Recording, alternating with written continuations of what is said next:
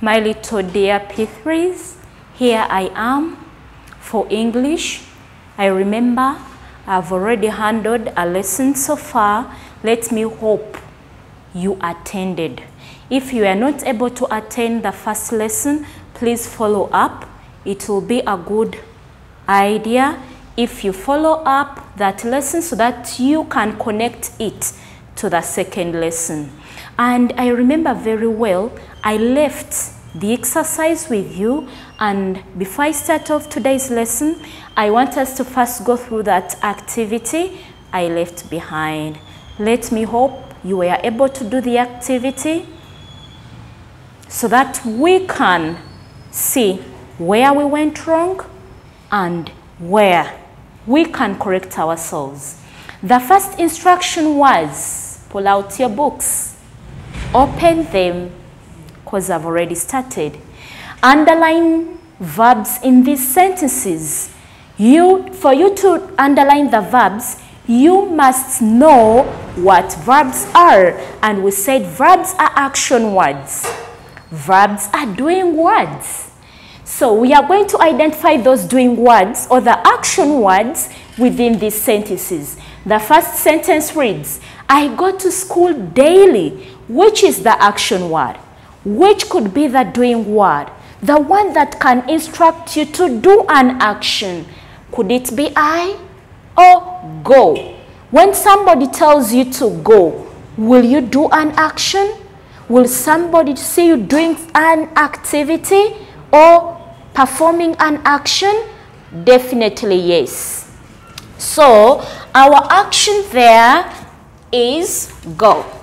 I expect you to be having a ruler. You underline it. You go to the next one. Mommy feeds the baby. Mommy feeds the baby. Which is the action word here? The doing word. Mommy, can you mommy? Definitely no. That one is a noun. A name of a thing. Feeds. Can you feed someone or something? Yes, it's possible. So this is the action, feeds. Hope that's what you underlined too. Third, good children listen to elders. Good children, what do? You listen. So listen is the action. We underline it neatly.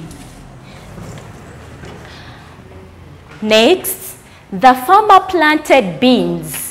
What did the farmer do? Planted. So planted is the action. You underline it. You must have enjoyed this underlining. The next instruction reads, fill in suitable verbs in these sentences. What are you going to do? Fill in suitable action words, the doing words. As long as you see that it fits, it matches with the sentence given. The first sentence reads, the baby dash every day. What does the baby do? It can be cry. The baby cries every day.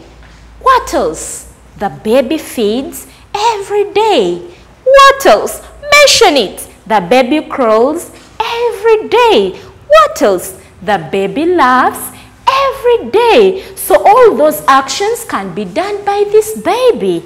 You also have yours that I've not mentioned. But if you see that it is suitable for that sentence, you put a tick. Good. The next one, our auntie dash food from the kitchen. What does she do? Could it be cook? Our auntie cooks food in the kitchen. What else? Our auntie prepares food from the kitchen. What else? Our auntie peels food from the kitchen. What else? Think about it. Mention it. Lastly, doctors dash sick people. What do doctors do? Which action can be performed by doctors towards the sick people? How the doctors treat. What else can they do? That one is my suitable. It's my best verb there. What do they do? Could it be care? Yeah. Doctors also do that. They care. You know very well what they do when you go to the hospital. They also inject. I know many of you don't like that. Okay, this has been a review of the previous lesson. We are continuing with verbs, but we are yet to see many things under these action words, under the doing words. So welcome to the second lesson. Having seen the action words, the doing words, let's proceed and we look at tenses. Everybody say tenses. Tenses. Many of you don't know what tenses are. Don't worry. Just settle, pay attention, and follow what I'll be explaining to you or what I'll be telling you. At the end of this lesson, you will be able to define a tense. You'll be able to construct sentences when you know that tense that sentence is. So, we have to know what tenses are. So, a tense, this is what it is. A tense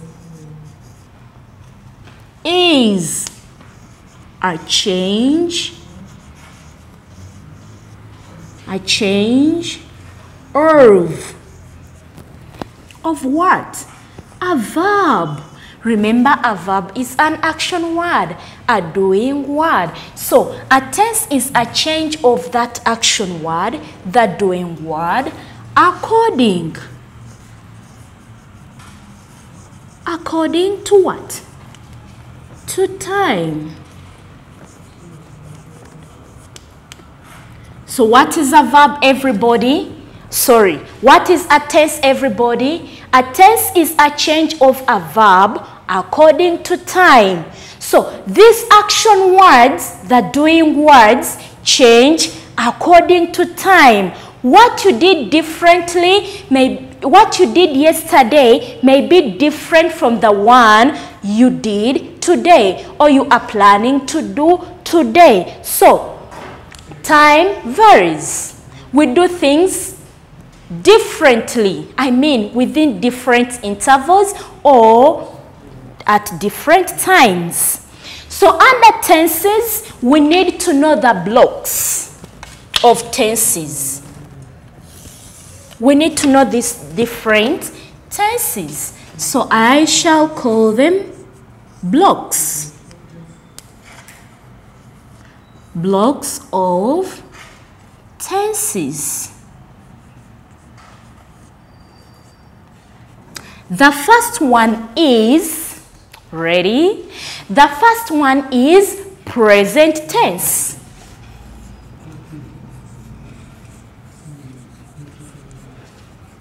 This is the first block, or this is how we are going to look at our change of verbs according to time. The second one is past tense. And thirdly, future tense. So these are the tenses we are going to look at.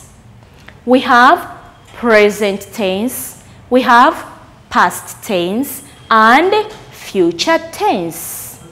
But these tenses need time to be learned. And I want my children to grasp everything. So I'll begin by looking at one tense. And that is none other than present tense. Within this present tense, there are also other tenses under it. I want to say this again. We are going to begin by looking at present tense. But under present tense, there are other tenses. There are other ways how we change the verbs according to time. So, we are going to begin by looking at simple present tense.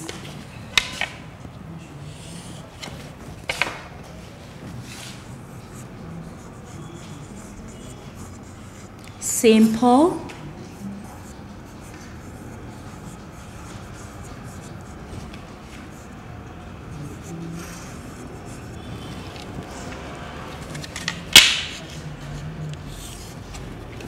are we still together? So we are going to begin by looking at simple present tense. What is this simple present tense? Simple at the same time present. Okay, what does this refer to? Or in which tense, what do we talk about? So this tense talks about actions. Let me write it down. This tense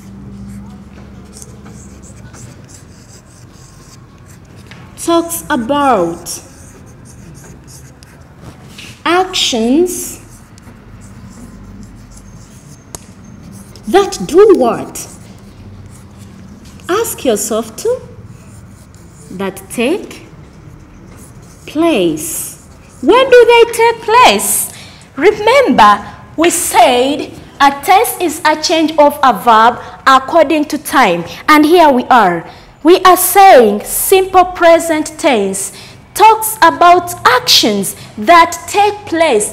Take place when? Because I'm referring to time. That take place daily. It can be daily. When I talk about daily, that is every day. Every day.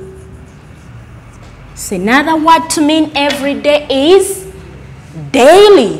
When I say she eats daily, that means she eats every day. What do you do daily? I mean, what do you do every day? So this tense talks about actions that take place daily. That is the everyday. Always. Usually. It can be monthly.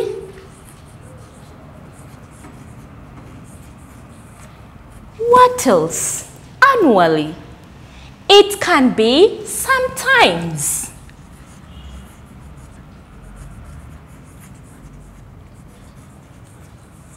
In other words, these actions take place.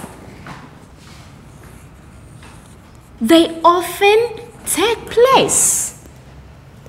There are other words we can use to describe this action, but let's base on this. So these actions take place daily, that is the everyday. It can be every month, every Monday, every Sunday. It can be always, usually, monthly, weekly. Talk about weekly. Or often. So think of those activities you always do. They are always being done. I believe there are certain activities that you always do. For example, you even drew timetable in your homes where every morning somebody has a certain activity to do. Every afternoon, it can be evening, it can be over the weekend, there is a certain activity you do. Even today, there are people who were tasked or who were reminded their work in their homes, what you are supposed to do. So, under this tense, there are certain things that we have to put into consideration. And I want you to clearly listen to me and very well. Trust me, at the end of the day, you'll be able to achieve. I'm going to remind you about different things that we do, those action words, and we are going to see how best they change. But before I go into that, I want you to remind you about pronouns. those words that are used to replace a noun, because there is where we are going to need them. Actually, the pronouns and the nouns. And we see how best we change our action words in this tense, that is simple present tense. Those words that are used to replace a noun, they are those ones in singular and they are those ones that are in plural form. To start with plural form, let me begin with singular. To start with the singular form, we have he. If I don't want to say Tom, I can say he. If I don't want to say Sarah, if I don't want to say Mommy, if I don't want to say Ruth, I can say she.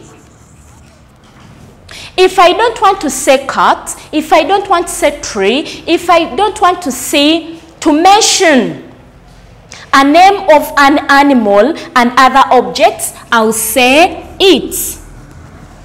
These ones are singular pronouns. But we also have nouns, the naming words, like Mary. This one is a name of a person. It can be an animal, and I say the dog. These singular pronouns and singular nouns, when it comes to simple present tense, the verb changes. I've said, when it comes to simple present tense, those actions we do daily or always, the verb changes if we are looking at singular pronouns or singular nouns. This is what I mean.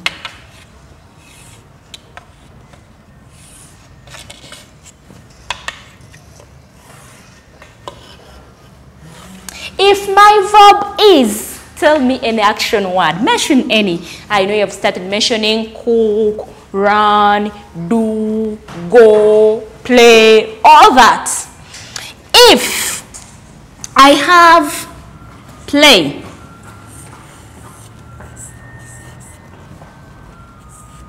as my verb, remember we have said the verb changes when it comes to singular pronouns and singular nouns. So play changes to plays.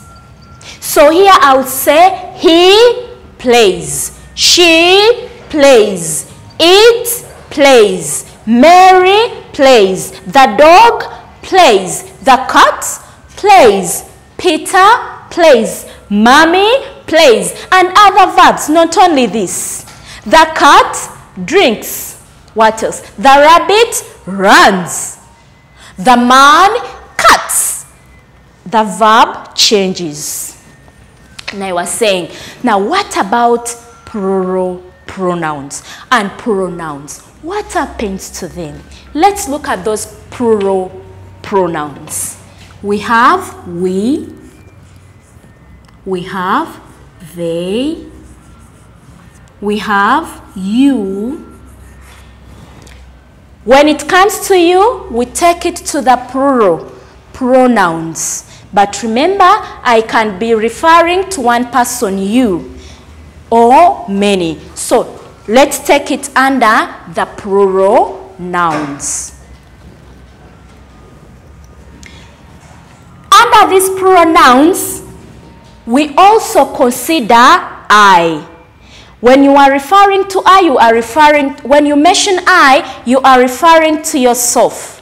But this one is not under the singular, it is taken to be plural. This one is special, my dear. So you treat yourself in a special way. So this one will be under the plural pronouns. Let's get other pronouns like what? The children. It can be Peter and Paul. It can be the what? The kittens.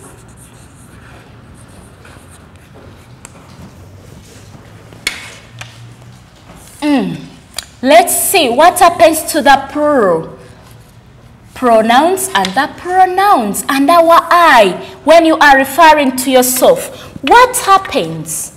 There is this, and there is also my kittens.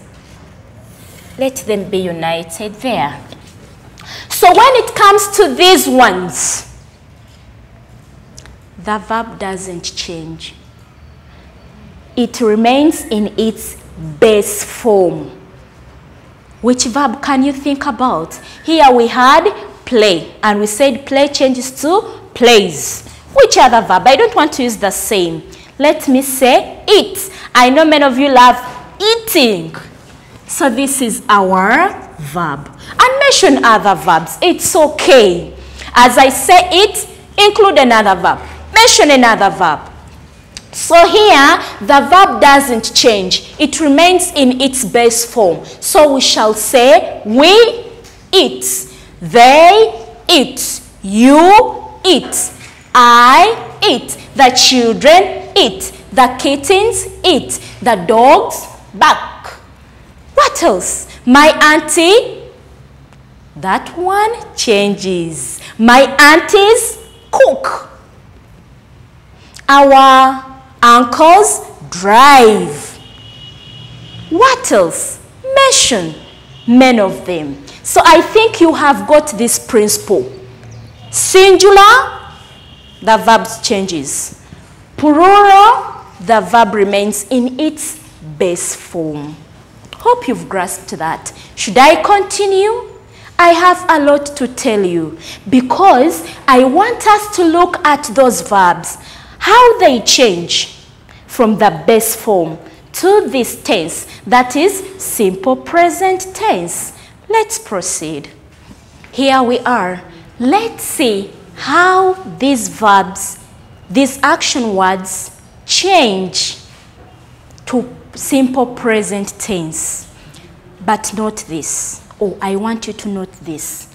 Most verbs, those action words, change by adding s. Which letter? S in simple present tense.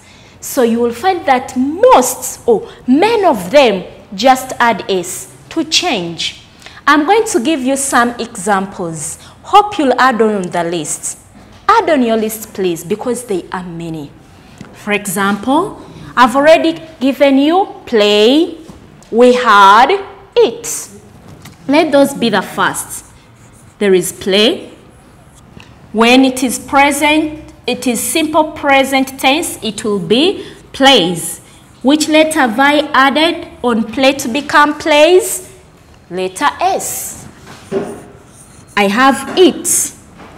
It changes to eats. Climb. I know many of you enjoy climbing trees when you go to the villages. So it will be climbs. There is, give me more, jump. How many of you enjoy jumping?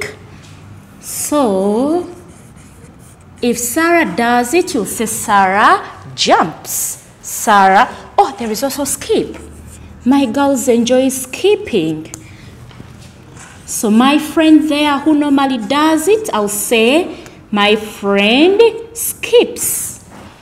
Cook. There is no way you can eat if you have not cooked first or prepared. So we shall say cooks. My friends read their books on a daily basis. Some of you do it weekly, maybe at the end of the week. Maybe you have your timetables. You know how best you do your reading. So I'll say Peter reads.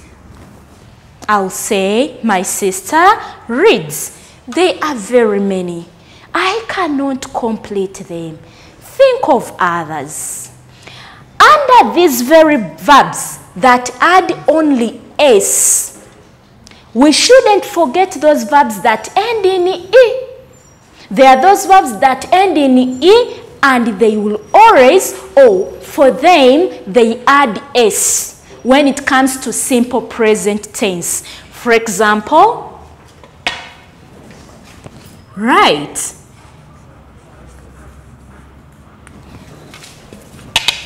Give me another verb that ends in E. We have change.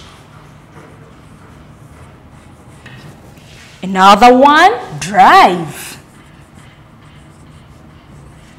What else? What am I doing? Smiling. So smile is the best form. We have smile. Give me more. There are the verbs that end in E. We have move. It ends with letter E. We have bake. We have use. We have dance. Do I have drive on my list? Yes. There it is. We have prune. And many others. Find out. I don't want to spoon feed you so much. Find out other action words that end in E. So if I have these verbs and I'm dealing with simple present tense and I'm referring to pronouns in singular or things in singular, I'll just add letter S. If I have write, it will be writes.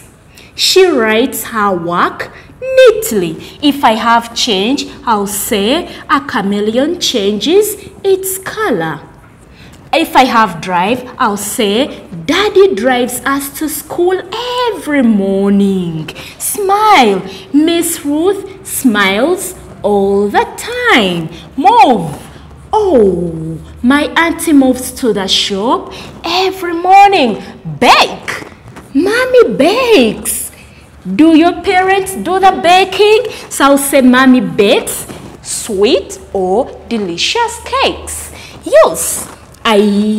Peter, it can be Marvin uses his pen. If it is a boy, I'll say his pen to write. Dance. My little sister dances for us all the time. Prune. The farmer prunes his crops when? During when? Complete it. During the wet season, could it be? Yeah. So you have seen how these verbs do change, and today we have dealt with those verbs that change by adding S. These are not only the verbs. I want you to identify more verbs that add only S in simple present tense. And take an initiative of constructing sentences using these verbs and the words we identified that can help us to know that this action is in simple present tense, like daily, always, every Monday, weekly, annually, often, sometimes, and many others. Hope you've enjoyed the lesson as I've enjoyed it too. Stay safe. I'm going to leave a simple task behind so that we can continue practicing. You know, with English, the more we practice, the more we become better. Eventually, we shall become perfect and we shall be better at speaking and at the same time writing. Hope we shall meet next time. I love you so much. Take care.